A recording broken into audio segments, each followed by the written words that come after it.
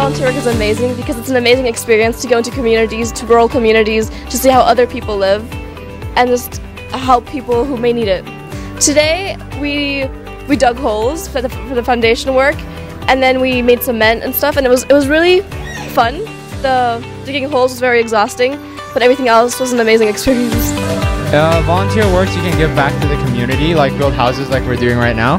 And the community around you has brought you a lot, so then we have to give back to them. We're building houses for our nearby community, and we're actually directly building the houses, so I like that about the trip. See Indonesia from a different aspect and hopefully contribute a little bit to the local community. And it's a little bit of physical exercise that I don't get hanging out in the office.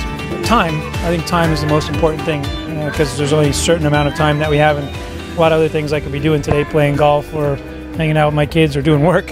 So I think it's a choice of how you spend your time. That's the most important. Hopefully they develop an understanding of community and the importance of giving, maybe how not to take for granted all the things that they have, right? Like the houses that we live in, and here we are building a house that it doesn't exist. So hopefully we get a little bit of gratitude from the things that we do.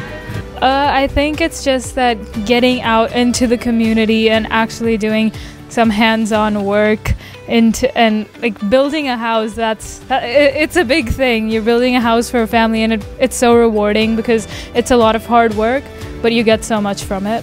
That's what I like about it. I really like to come out and actually explore the other side of Jakarta that we never see in our daily lives, and help out with the work they really need, and it's just an honor to be here to help out. Yeah, similar to this, I have made food for the kampung villages and other more, but building a house is my first time.